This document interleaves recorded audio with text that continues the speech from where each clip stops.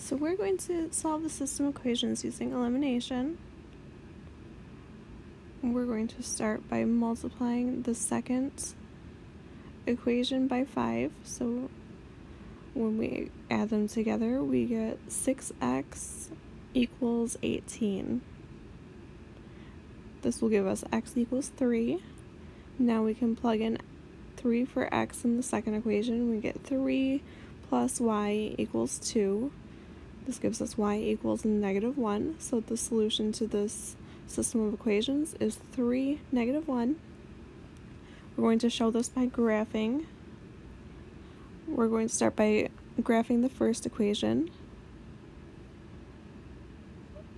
If we substitute 0 for x, we get y equals -8/5.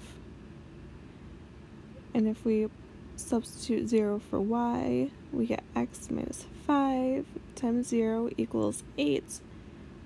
So x equals 8. Now we can graph this line.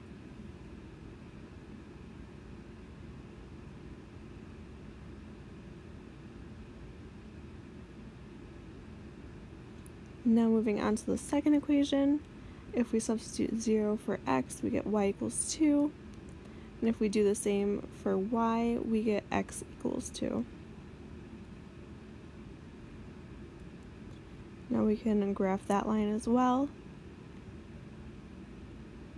And we see that where the two lines cross is at 3, -1,